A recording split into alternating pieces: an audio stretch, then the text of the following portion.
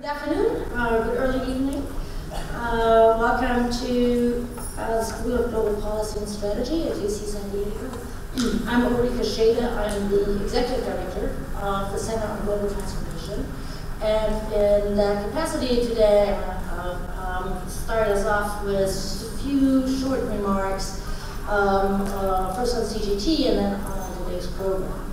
The Center on Global Transformation was founded 10 years ago with the help of generous support from Joan and Irvin Jacobs at the Jacobs Foundation.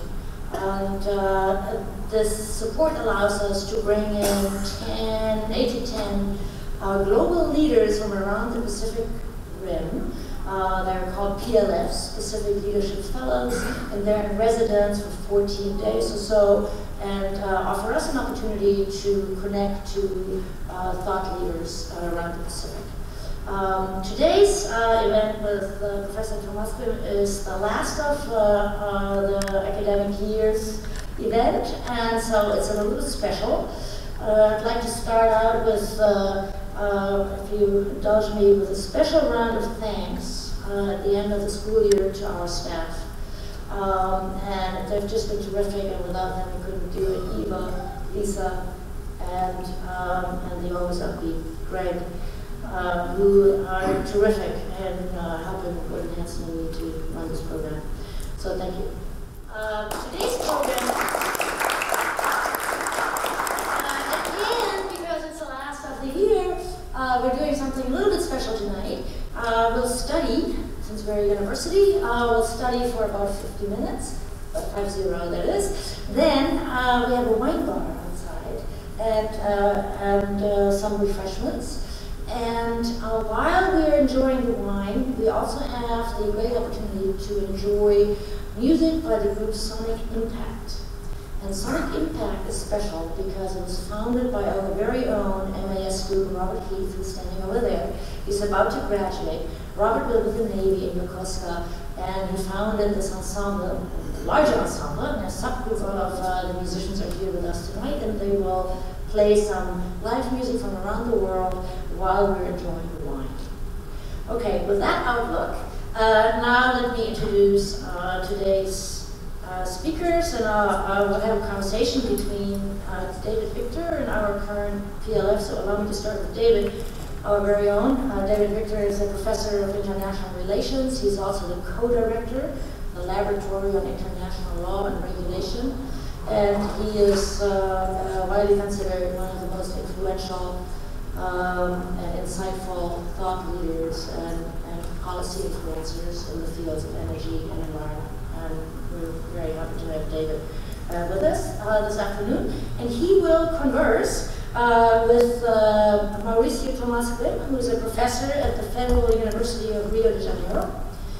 He's also the former president and CEO of Empresa de Pesquisa Energética.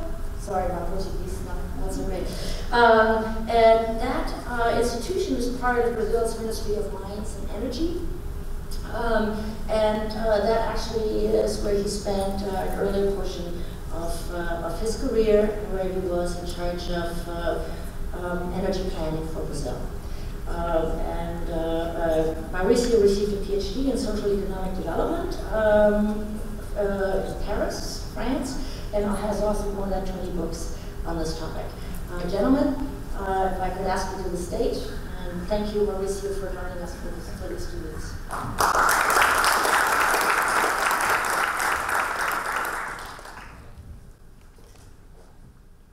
Well, thank you.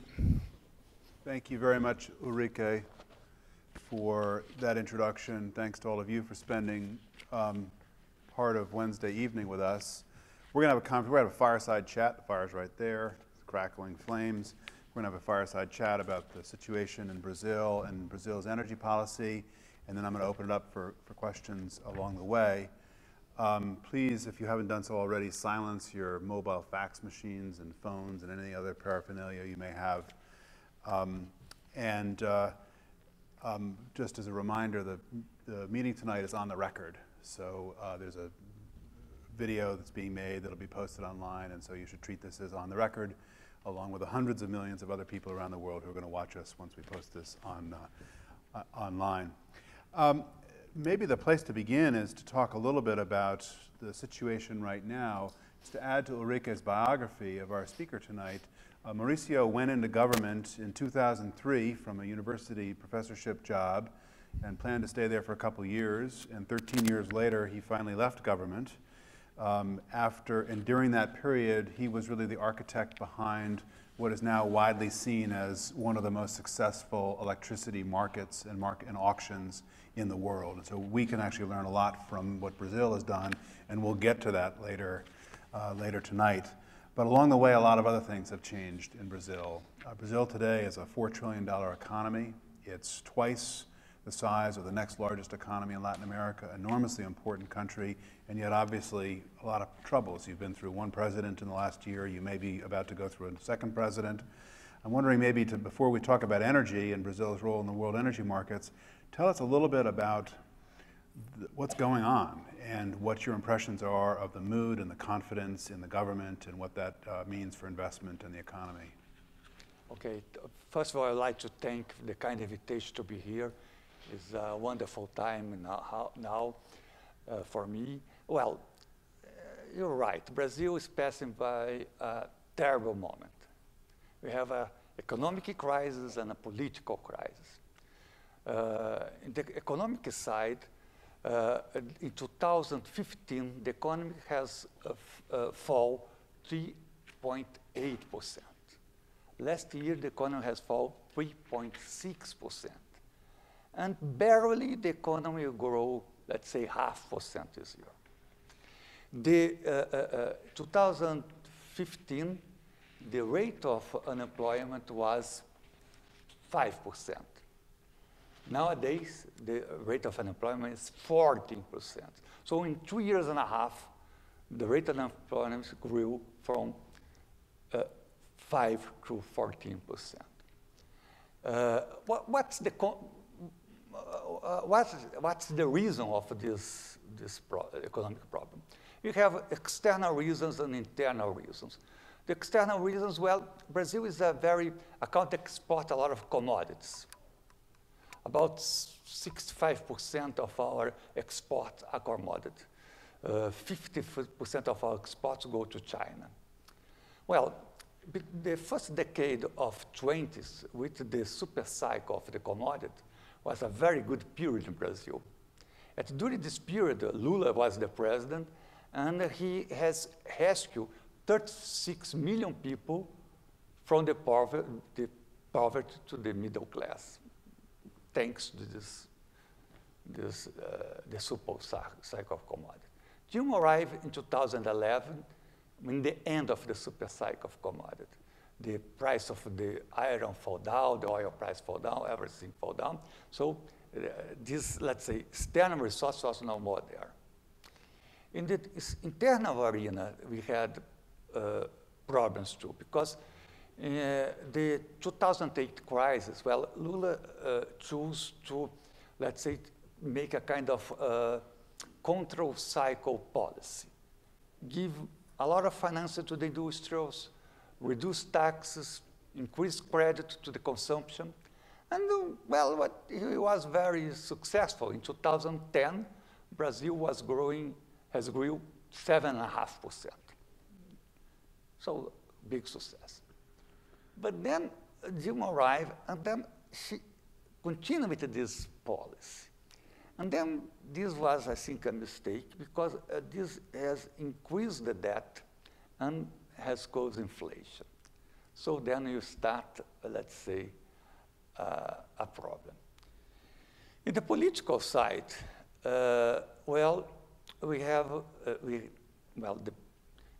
passing for the worst case of corruption and in our history. The federal police has discovered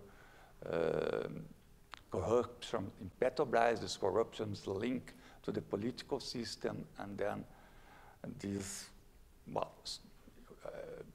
put a big problem in the political arena. At the same time, Dilma was impeached because she broke the budget law. So, in fact, this is not the real reason. This was the reason that was adopted. But because, well, let's say Fernando Henrique Cardoso and Lula has broke the budget law too, and was not impeached because of that. Let's say the real reason is that, let's say, first of all, she was very unpopular.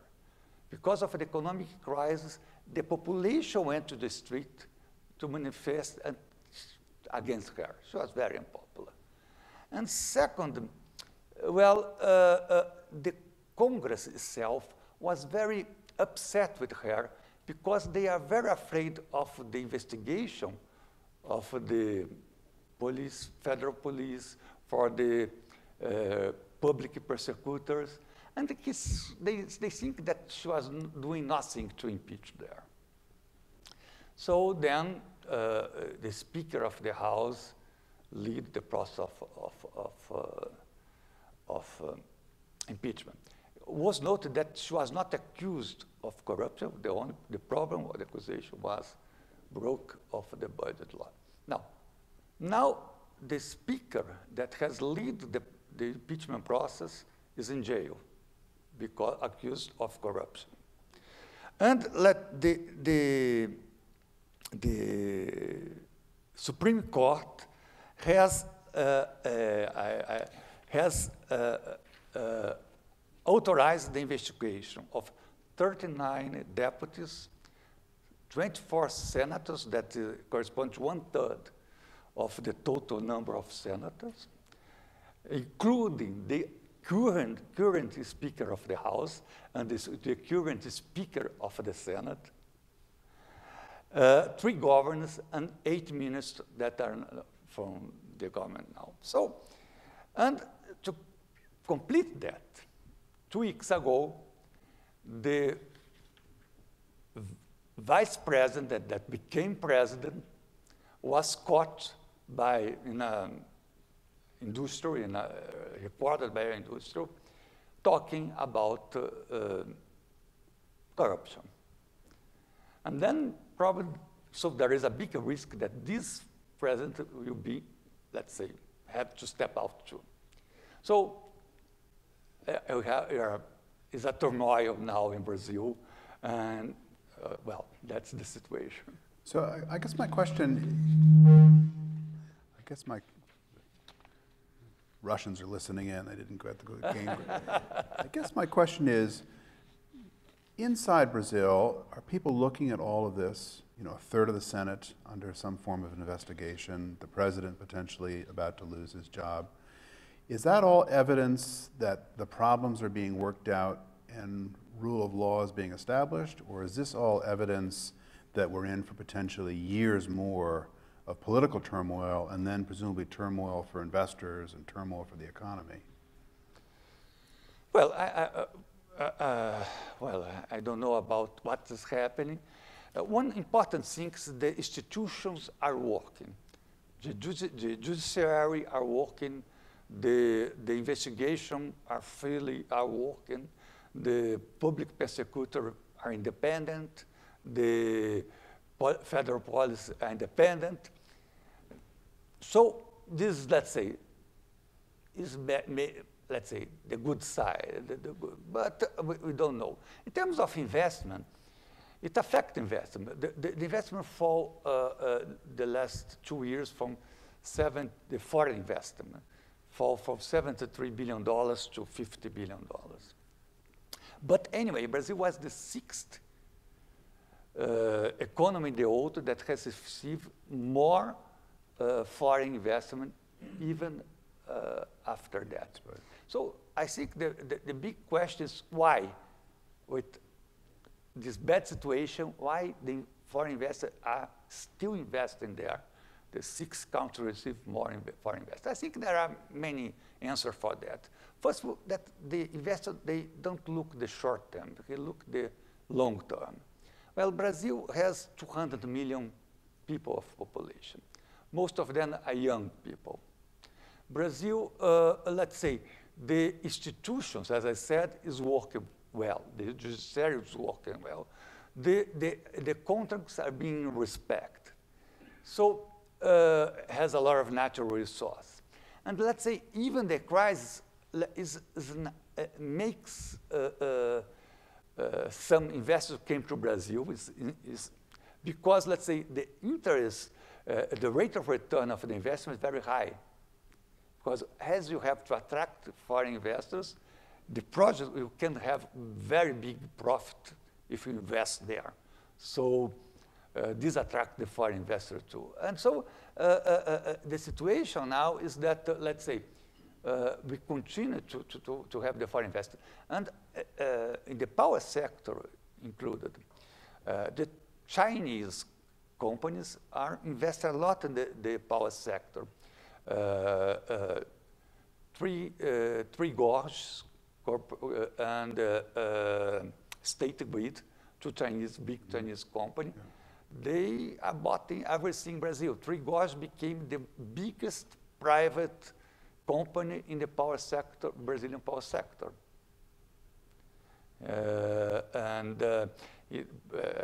Three Gorges has bought the assets of Duke Energy, the American Duke Energy. And Three Gorges have bought the assets of one of the constructors that are being investigated. That is CPFL. That's a big distributor that distributes energy for more than 500 municipalities in Brazil, the more wealthy municipalities. And both has invested last years something as $12 billion. Yeah, and there are other, not only the Chinese are the main one, but let's say you have the Italian Enel, you have the Colombia ISA, you have the French, what's EDF, no, but there is the other one, Engie. And well, many companies are investing. So let's say, the crisis is not, has affected the investment, but still that's not, let's say, the investors are still going to Brazil. Yeah, that's interesting. So one more question about the general picture, then I want to turn to energy. 15 years ago, when you were going into government, the Brazilian energy system, the Brazilian economy was on the cusp of a tremendous takeoff, maybe fueled by policy, certainly fueled to some degree by the super cycle and commodity prices. And Argentina to the south was a disaster. Political troubles, investors fleeing left and right, Duke Energy, EDF, others that you mentioned, Enel, taking Argentina to international arbitration over violation of contracts, kind of one problem after another. Today it seems like some of the situation is reversed, although I think the picture in Brazil is much stronger than we read about in the newspapers for all the reasons you talked about. Are the Brazilian policy elite and business elite worried about the country's standing vis-a-vis other places to invest, like Argentina, or is there kind of confidence that the system is working and that everything's going to come back to order? No, everybody's worried that the situation is a very bad situation. Nobody like that. What I'm saying is that, let's say, despite all this situation, let's say, it's not as bad as it could be. Yes, it's very bad, but let's say, what concerns the foreign investment, they still are there because they think there are big opportunities. Yeah. But let's say, the situation is very bad. Yeah. We have some familiarity in this country with things not being as bad as they absolutely could be, so I appreciate that. Let's turn and talk a little bit about energy. One of the themes tonight is about Brazil's role as an energy superpower. It's really just the natural resources of the country are extraordinary, both on the hydroelectric side and electricity, and on the oil and gas side. So I want to talk first about oil and gas, and then we can talk about electricity, which is really an area where you've been at the center of the policy for so many years. Sure. So on the oil and gas side, help us understand the situation for continued production. Let me just try and set the scene for people who are not following Brazil very closely. Petrobras, the state not owned but partially owned oil company, over the last 10, 15 years became one of the most admired state-connected oil companies in the world, right up there next to the Norwegian state-owned oil company. And yet now it's in the middle of this current political scandal. Is that going to undermine the ability of Brazil to continue to look for and produce new oil and gas resources? Help us understand what that situation is right now. Yes, you're completely right. Petrobras is in the middle of what I can call the perfect storm. Because let's say Petrobras has a very huge debt, $126 billion is the big debt between all the oil companies. There is a big investigation of corruption, and is facing the fall in the oil price. So the scenario is not good. But let's say I'm very confident in the oil sector. Why? Because the pre-salt is a very interesting area. This is the large oil deposit just offshore Sao Paulo. Yes, the pre-salt is an offshore area, very far from the coast. You found oil at more than 5,000 meters. You need very high tech to do it, but well, Petrobras can develop that.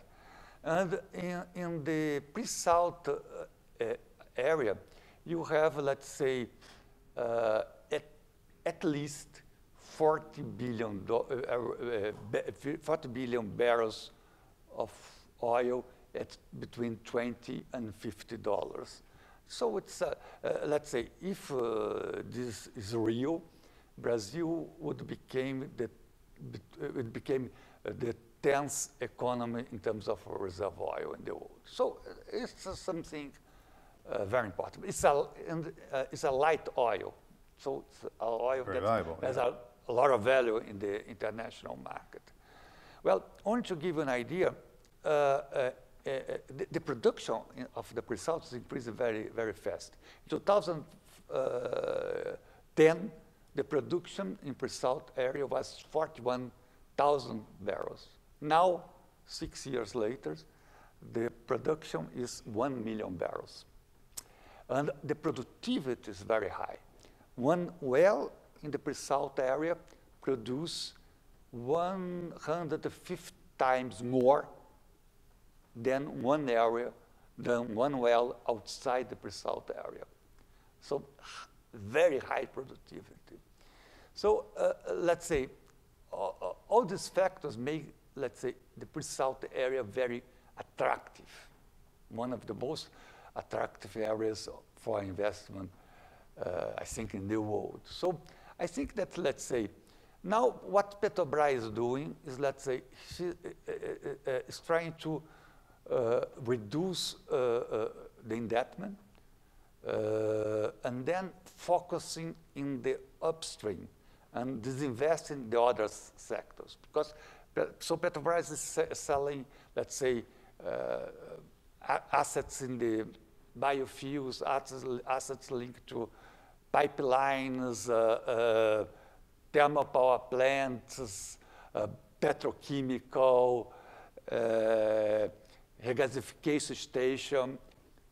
It's selling a lot of assets in order to reduce the indebtedness, and 8% of the investments for the next 4 years are to the upstream. So it's focused on the upstream. So I think this is necessary to let's say, to face this indebtedness problem. Do you think Petrobras can implement this strategy with the current leadership, or does there need to be additional reforms to basically separate Petrobras from the government? Because that's been part of the political controversy, is that the relationship between the two, especially to Dilma Rousseff, was so close that it was almost inevitable there would be substantial corruption. Yes, there was problem, and the main problem, I think, that was, let's say, the political parties indicate the directors of Petrobras. And then there was, this was, I think... But that problem, the problem of a lack of a truly independent board of directors persists today. How did that problem get fixed? I think the director now is pretty independent.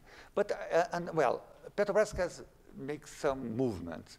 First of all, has created directly a compliance directly, and have introduced some measures to combat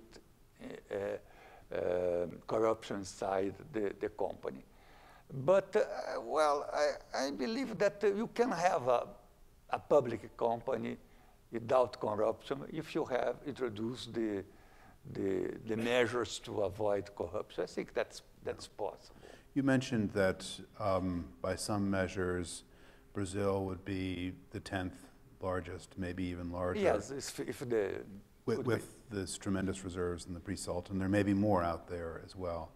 Everywhere else in the oil industry, because the price of oil has come down in the last 2 years, everywhere else in the oil industry, there's been this tremendous effort to cut costs. In the Gulf of Mexico, for example, the cost, all-in cost of running an oil rig has come down by 25, 30%. It's just an unbelievable transformation in the whole industry. Globally, the industry has become much more competitive.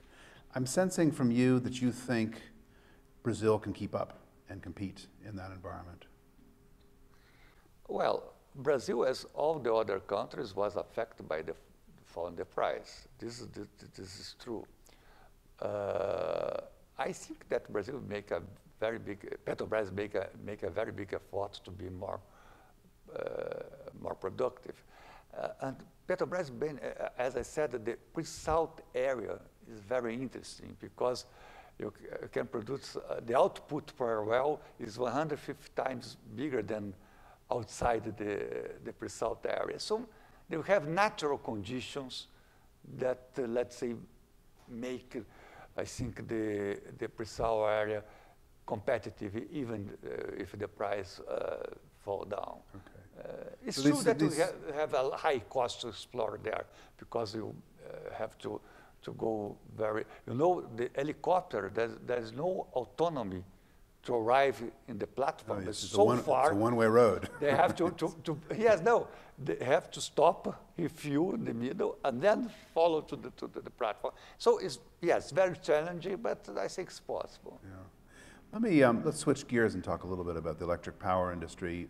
I think possibly your greatest accomplishment in government was to design a new system of auctions, a new design for the electric power system in Brazil.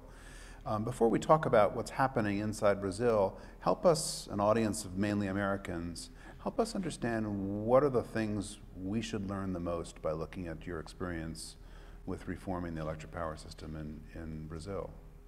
I think the situation is different between Europe and Brazil, and maybe United States and Brazil too.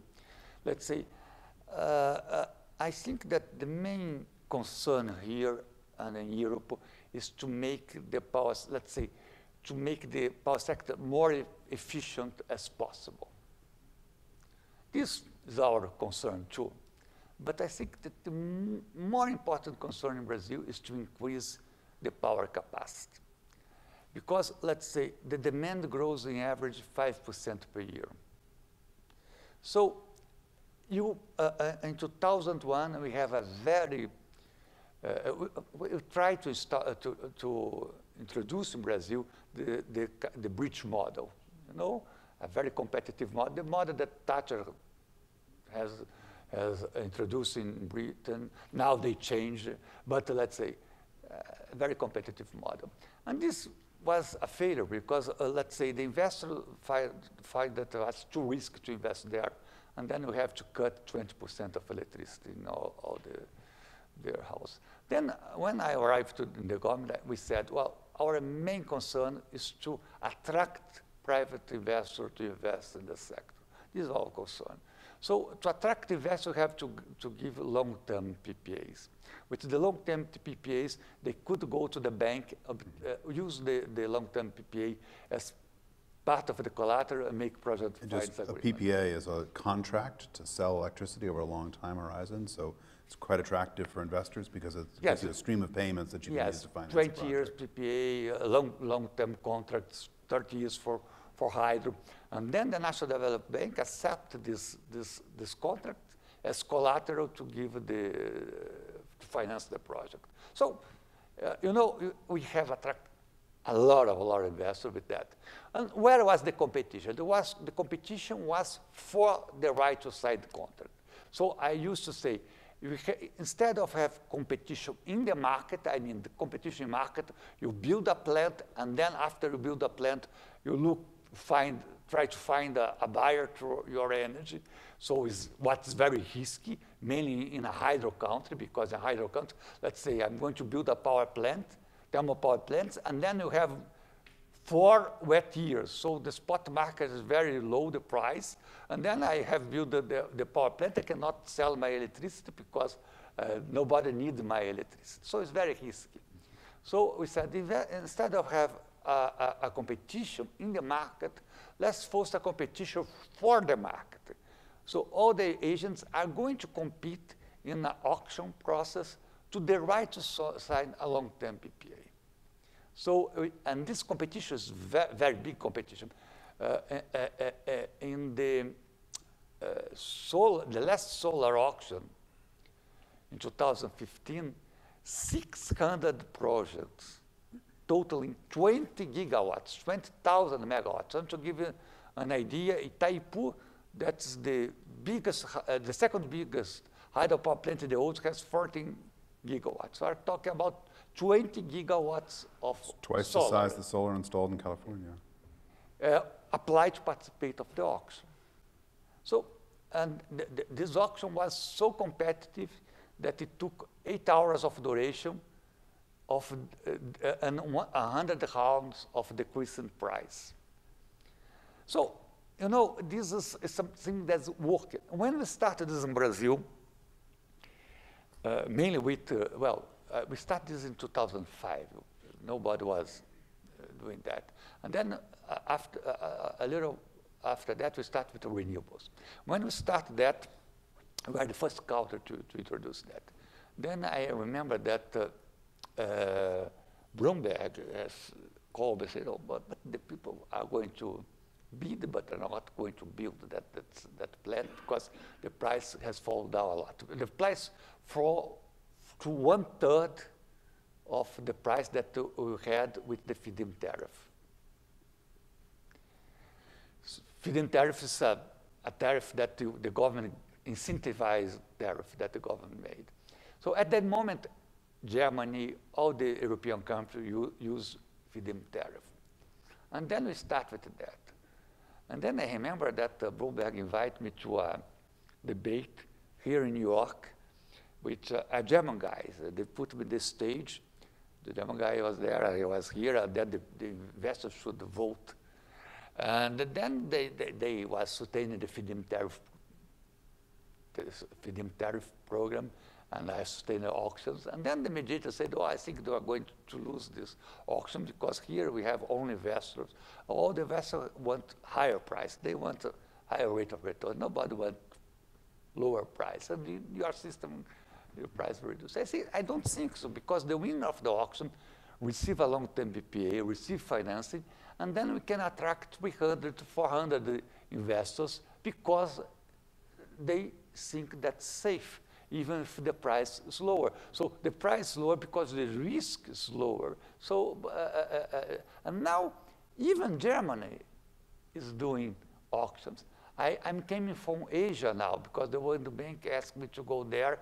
I was in Singapore just before here, talking to the Asian countries because they want to introduce auctions there. So I think that's interesting. This is the big lesson that the world has now learned from the Brazilian experience, which is that auctions help drive down the price, but then they need to be backed by a long-term contract. Yes. In order to. So this thing of long-term contract, I know that this, let's say, for some specialists, is something that they don't like. They prefer, let's say, a kind of competition each day in the market, something like that.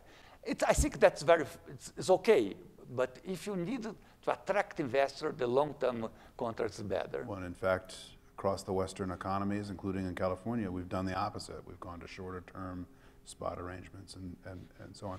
So there's a kind of theme that emerges from your career here around using markets and auctions with long-term contracts to attract renewables. Later in your career, you ran the planning agency for the energy sector in Brazil. Do you think, when you look around the world, because you travel a lot, when you look around the world, do you think that most governments have kind of lost their capacity to do long-term planning, which is necessary? Yes, I think this is something that's very necessary. One of the mistakes that the government before we arrived has made. They thought that, let's say, the market would solve everything. The market is very, very important. I believe in the market. But the infrastructure sector, we need some kind of light, guidelines, some kind of planning, not a kind of planning that, let's say, Russia used to do in the old time. I'm talking about, let's say, policies to say, well, we are going to contract certain amount of energy. And this, let's say, for the renewables is very important because, let's say, we have attracted the wind industry to Brazil. Nowadays, we have, let's say, I think 6 or 7 international industries producing, manufacturing in Brazil, wind plants. But we say, well, we are going to contract certain amount of wind plants each year. So this was helpful them to convince their board that they could build a plant because they are going to have a market. Yeah. So I think, let's say, the government has the role to give some signs and then let the investor, the private market compete. The competition is very important. Yeah. I want to ask you a question or two about climate change, and then we'll open it up. So all of you should start thinking about your own brief questions you want to ask. And then let me ask you, Mauricio, during your time in government, Brazil put together its first pledge of the actions it would take to control emissions. It participated in the Paris Climate Conference, although the scandals around Dilma Rousseff were just beginning then, so that diminished perhaps her participation there. Tell us, what should we expect from Brazil in terms of its participation in the climate change problem? And then I want to talk with you a little bit about the role of America, but let's focus on Brazil first. Well, Brazil have made a very bold pledge because we have committed to reduce in 37% the greenhouse emissions below the 2005 level in 2025 and 43% below the 2005 level in 2030. This is one of the more important commitments. And Brazil could do this mainly because of the reduction in deforestation. Because contrary of the rest of the world, let's say, in the rest of the world, 8% of the energy sector is responsible for 8% of the greenhouse gas emission. In Brazil, the energy sector is responsible for only 25% of the greenhouse emission. The main responsible to the greenhouse emission is the deforestation. And Brazil has reduced since 2005 75% of the deforestation. And this reduction in deforestation allow a reduction of 40% in greenhouse gas emission. So it's thanks to this reduction that Brazil could, let's say, commit such a bold goal.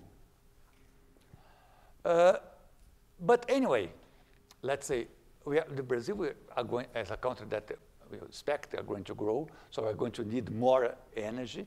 And as we are going to need more energy, the trend is to emit more. So the big challenge is to continue to be a very renewable country. Brazil has a very renewable mix, energy mix. About 41% of our energy mix renewable, while in the world only 13% renewable, in the OECD countries only 7% renewable. And if you look at the power sector, the difference between Brazil and the rest of the world is even bigger.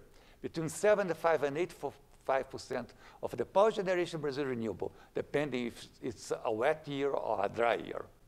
While in the world, only 20% is renewable, and 40% for the old generation is coal. So let's say our challenge was, let's say, how, maintain a high share of renewable. So the main, how we are planning to do that? Well, we are going to reduce the share of hydro. The hydro will continue to grow in absolute terms, and we are going to reduce the share of hydro because it's more and more difficult to obtain environmental license. There are a lot of issues concerning the construction of hydro, and increase the share of non-conventional.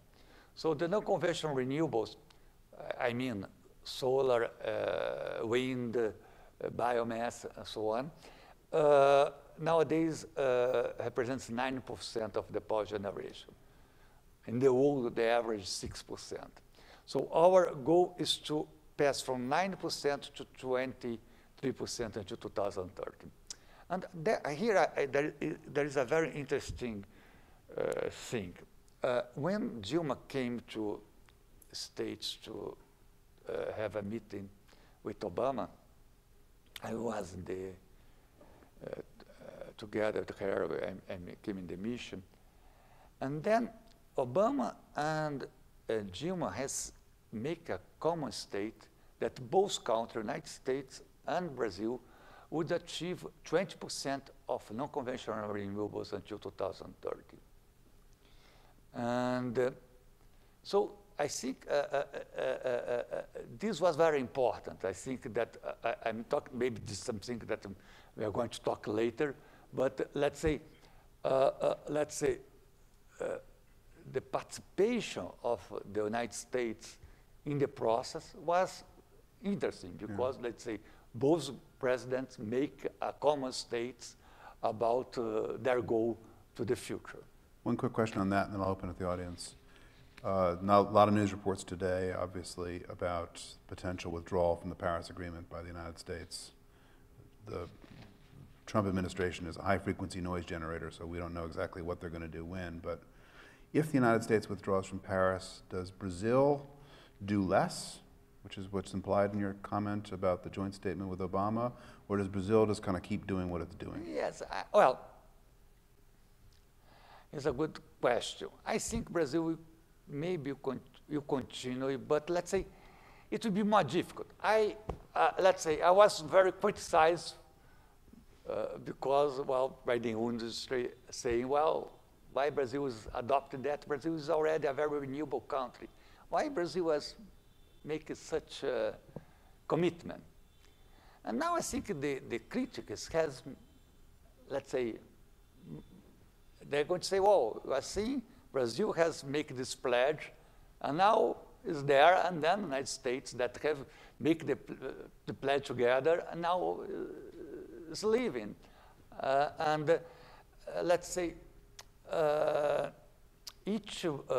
only to give an idea, each Brazilian, in terms of the energy sector, not talk about the, emit the correspondent to emit 20% of the emission of each American. So each Brazilian, when consume energy, emit 20% of what an American emit. So this is a strong number to the critics to say, well, what government is that go and make such a pledge now when you have such a different situation between both countries? So, but I think that most of the countries are going to continue. I think China will going to continue with that. India will go to continue. Europe are going to continue. I think Brazil will continue too. I think there are some countries that was not that some small countries that are going to use that to not fulfill the commitment.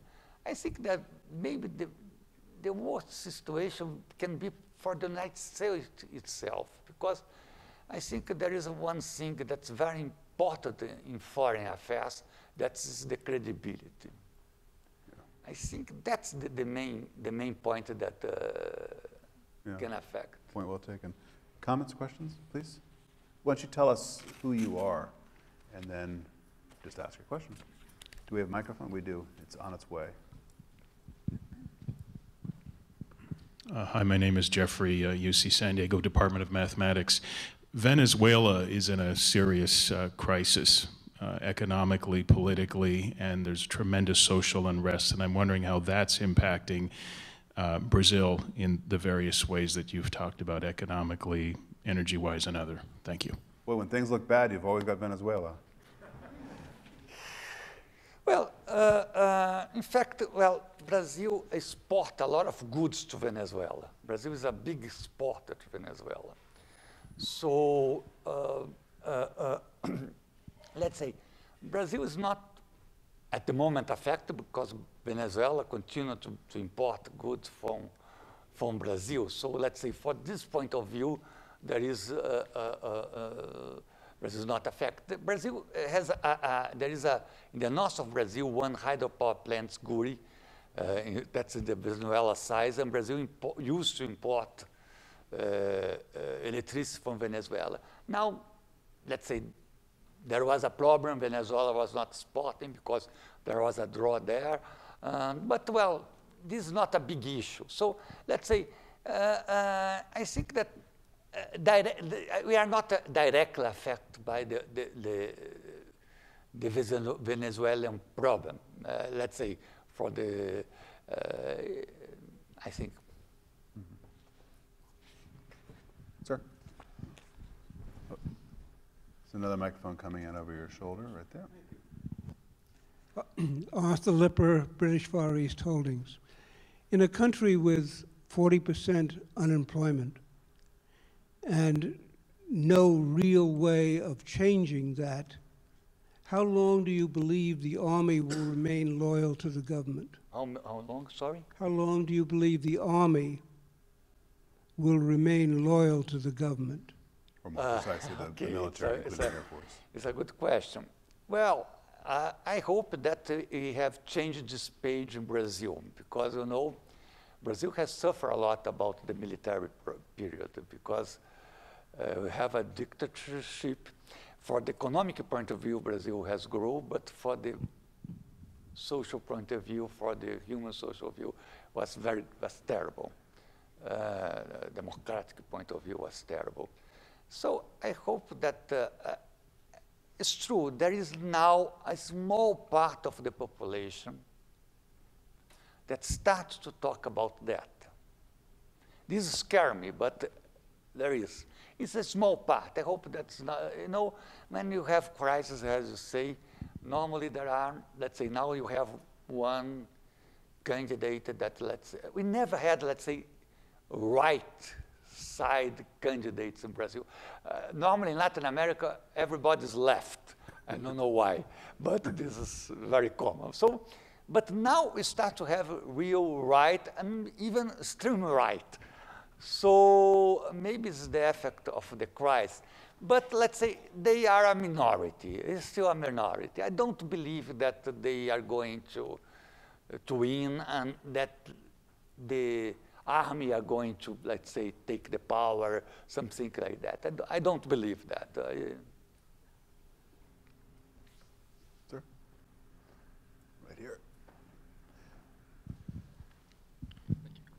Hi, I'm Julio Grillo. I'm a student at Miramar College. And it seems like you presented a bit of conflict in what you're talking between Brazil trying to go to cleaner energy and also discovering a very large deposit of oil and things like that off the coast. So how do you think that'll play out, and how do you think those two will affect each other?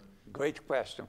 Everybody talked about that. When we discover oil, most of the environmental organizations in Brazil say, no, this is a mistake, should not develop the oil because we are one country. And I think that's, let's say, it's not possible. No country which, when discovered such rich as oil, are going to say, no, I'm not going to exploit that.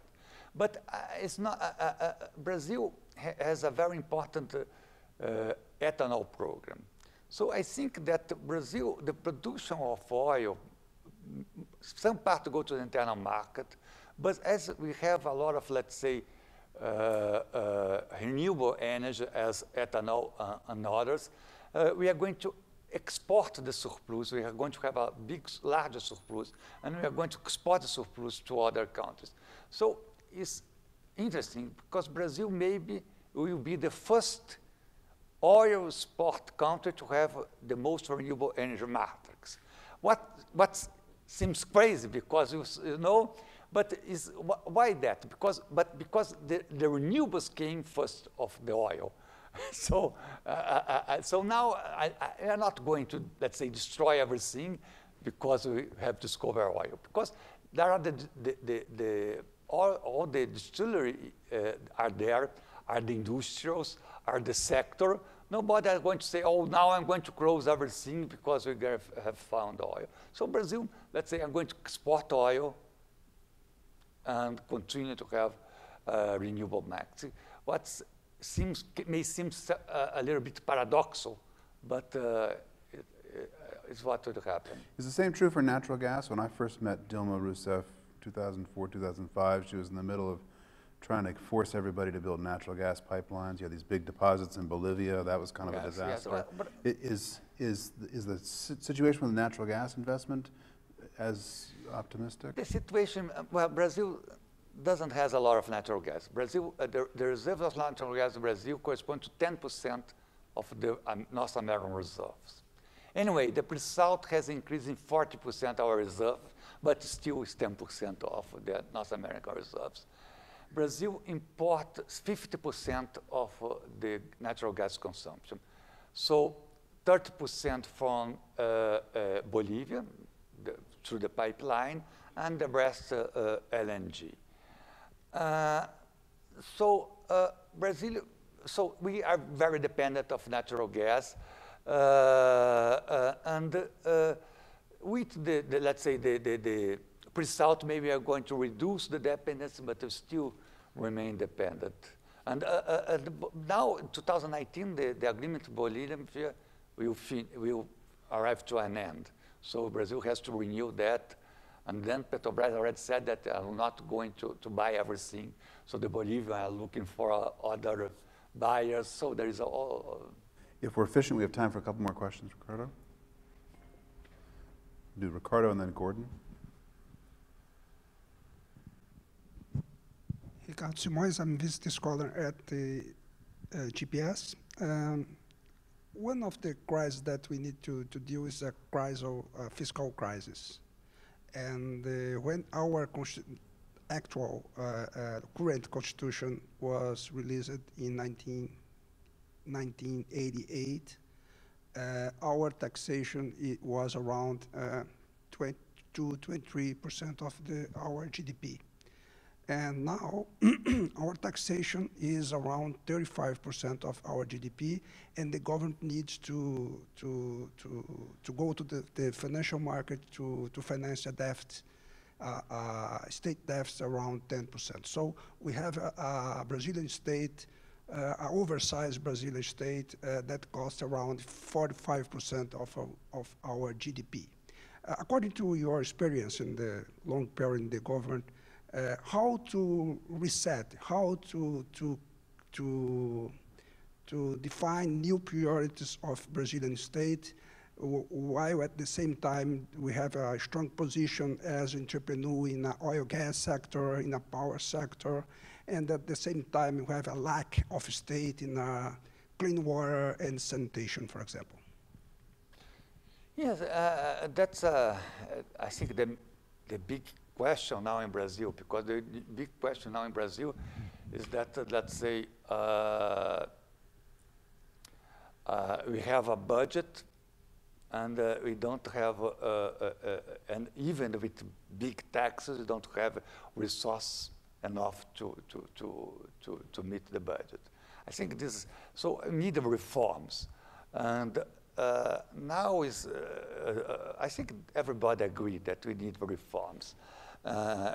Reforms to reduce the expenses.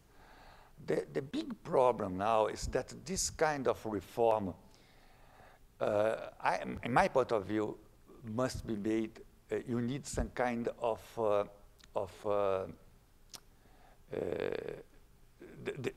who do the reforms has to have votes behind him, has to have, let's say, I don't know the word, has to have political support. You need to have political support for the reform. Yes, because the problem is when you do these structural reforms, you are taking advantage for some part of population another. So these are big, true choice. And I don't think that legitimacy is the word that I missing. The president has to have legitimacy. That seems a long way off. And then this, I think that's the problem, because now,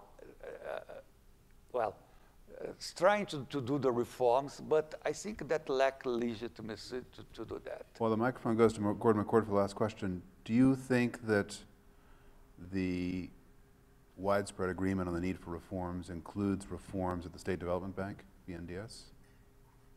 Yeah, probably yes. I think that is all right. The problem in Brazil, let's say, we need to create a private sector that finance investment. In Brazil, I don't know if it's the chicken egg problem. I don't know if because we have the National Development Bank, you don't have private financing, or because we don't have private financing that National Development Bank has to be so big.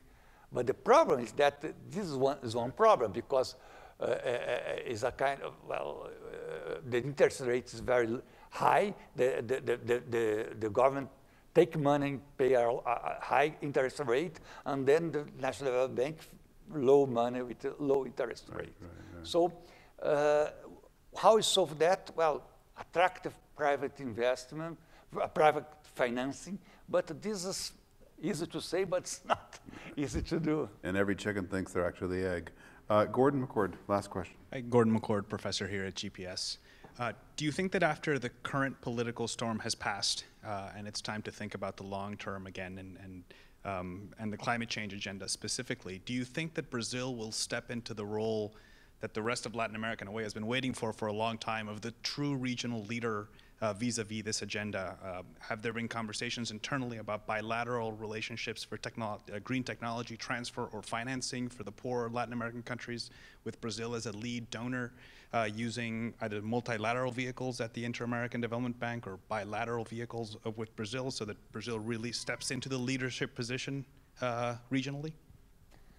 I think that Brazil can play this role, and I think that for some time, I think the United States expect that Brazil take this kind of lead, say, oh, okay, you have to take care at least of your neighbors and help. Now we are not a good situation to do that, a very bad situation. And sometimes, let's say, the internal the population and even the ministry, they don't understand that. So let's say, sometimes when Brazil make an agreement with Bolivia, with doesn't matter, which any other country, to Argentina when Argentina needed, Uruguay, let's say, to help with energy, things like that, there was a lot of internal criticism, say, oh, you are doing bad business. Why are you doing that? And then they don't understand that's not business. This is international relations. But let's say the people don't understand. They say, well, why are you giving electricity, free electricity to Argentina? Well, because they are our neighbor, we want to help them. But let's say, sometimes not easy to do that. I think that the Brazilian population, and not only population, even in the ministry, something, they don't understand well what's the role that Brazil has to play. And they have to learn that. Well, I would say Brazil is not alone in having a population that doesn't always understand the difference between business and true political leadership. And so, please, it has been our extraordinary pleasure and honor to have Mauricio here for 10 days and to hear his insights tonight. And so please join me in thanking him.